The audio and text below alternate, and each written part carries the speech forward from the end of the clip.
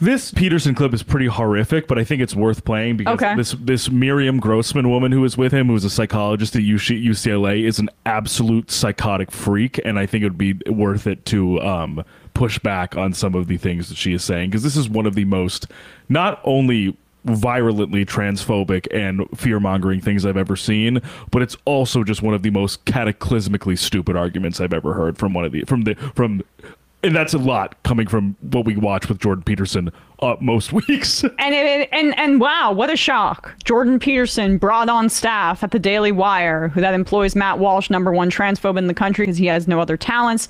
And now Jordan Peterson at the Daily Wire, doubling, tripling, quadrupling down on transphobia. It's almost like it's not a coincidence, and it's actually probably a stated mission of the Daily Wire to perpetuate this shit. Yeah, it's almost like they're not free thinkers, and they're looking at the graphs of engagement, which you can see on Media Matters, that right-wing sites are getting a huge boom from people paying attention and clicking on their stuff because of transphobia. And it's probably like the same people over and over again stirring up hate, because I think a majority of Americans want trans people to be able to be at least left alone, but it's profitable for them, and that's the reasoning behind this. And I do want to make clear also that when, like, I think I just saw a few IMs last time when we played that Matt Walsh debate clip. I think it's fair for all of these to sort of come with a trigger warning for transphobia. And I say that completely seriously. I'm not being facetious whatsoever. I mean, this is some really, really disgraceful and difficult stuff for me, a straight cis white man, to watch. So for anyone who's actually, you know, in one of these marginalized communities, I completely understand. But I think it's worth, you know, giving a trigger warning. But I also think it's really important that where we are, we push back. Strongly push back against this shit, because this is like almost violent. Yeah. Everyone is terribly concerned about the suicide rate among kids who are questioning or confused about their gender identity. And of course, we have to always be concerned. One suicide is too many. We're all on the same page about preventing suicide. Okay, but no one is talking about the fact that, you know what? Some of the parents are suicidal. This whole thing is driving some of the parents to feeling suicidal. And I'm talking about parents who have gone through the most terrible things in their lives. And this issue, this particular ordeal with their child, seeing their child slip away and become someone unrecognizable, both in terms of their personality and their physical persona, and in terms of their future losses. Will this child be totally estranged from the family? Is this child going to come visit me when I'm sick in the hospital? Is this child, you know, going to come to their siblings' weddings?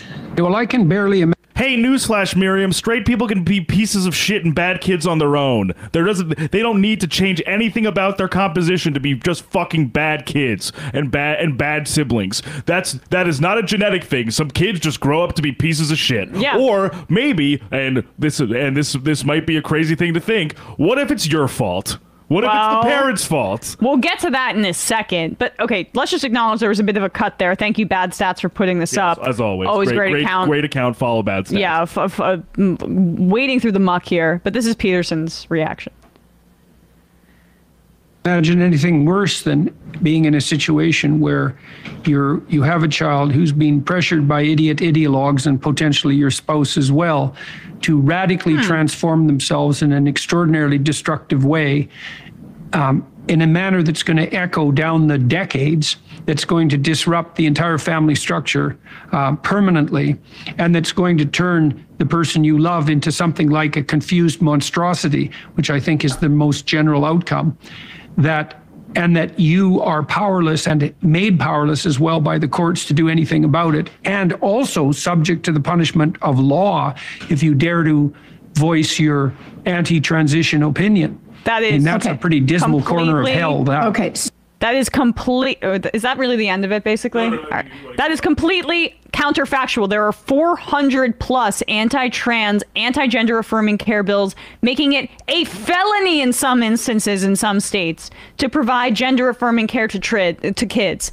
There's actually zero examples of what the intellectual Dr. Jordan Peterson there is saying about there being some like criminalization of parents for not providing gender affirming care to their kids. In fact, it's the opposite. Parents are under threat right now for doing what their child says is right for them. This shit drives me insane because what I said before is like, there are many factors to where families fracture that have absolutely nothing to do with anyone's gender or sexuality.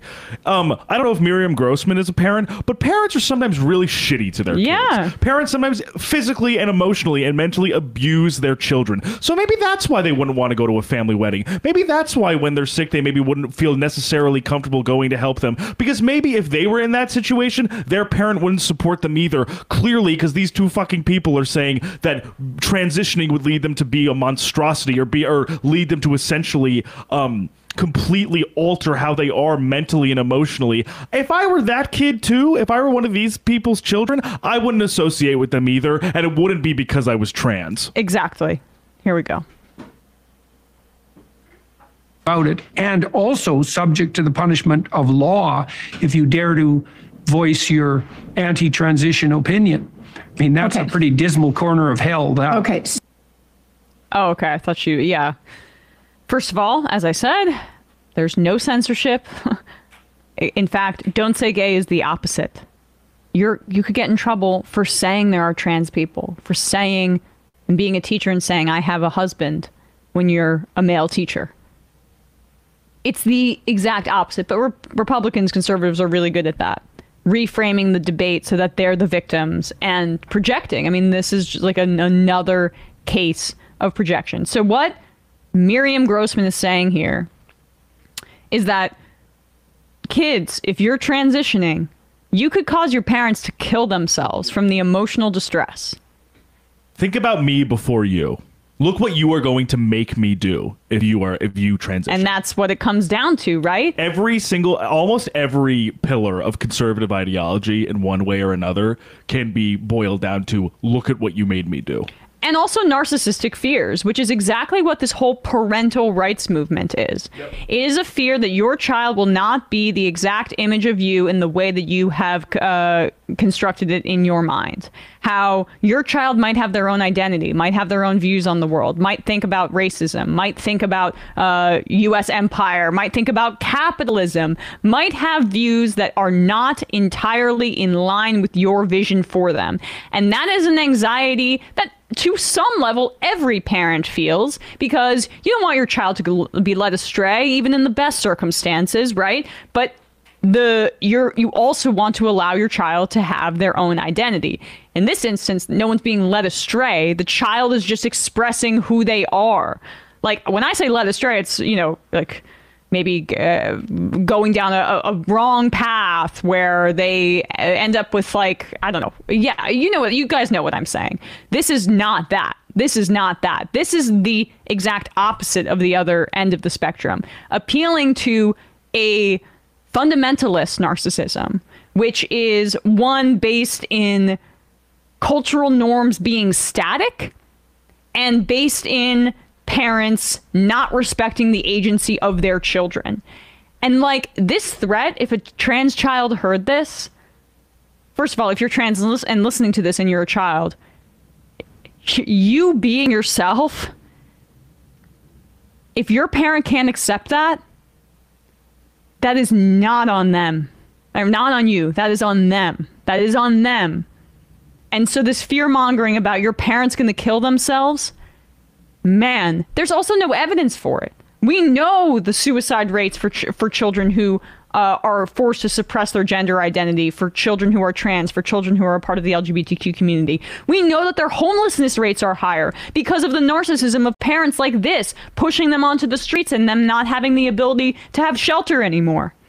because their parents are so hateful and can't see themselves in the image of their child. There's data after data after data set that shows this. And the Facts Over Feelings Network, the Daily Wire, founded by Ben Shapiro. FOFN. They don't. I mean, like, this is the most emotional, 100% emotional argument possible. And even, but the two doctors there, the two psychiatrists, like, is Miriam Grossman? Is she under an investigation? She should have her license stripped from her. Go ahead, Bradley. I'm going to look it up now. But this is even if, like, I'm not even saying this to, like, be like, this isn't devil's advocate or anything like that. I'm saying to debunk this a little bit more. Even if we would accept the premise that a parent would, like, suicidally ideate as a result of their kid transitioning, if you accept that premise, which I think is not even acceptable, if you were to then conflate that motivation or reasoning entirely to a child transitioning, that is, I think, completely reductive to a person's mental health, and B, assumes so much responsibility towards a child in regards to their parents having a mental illness. Like, suicidal ideation is not just like, oh, I see something happening, therefore I'm going to kill myself. It is not like, oh, I am responding to one method of stimulus, one reaction to something that's going on around me, and I'm going to commit suicide. It is like, for these two people who are supposedly steeped in psychological training and psychological knowledge to be like, that's what's going to make someone unilaterally ideate suicidally, that should be reason enough or grounds enough for them to not have their degrees or for them to not be able to call themselves doctors. It's complete nonsense. I'm not trained in psychology, and I know that suicide is not that simple, and suicidally ideating is not that simple. And to simplify it like that and to reduce it like that is on purpose to make these kids feel like shit.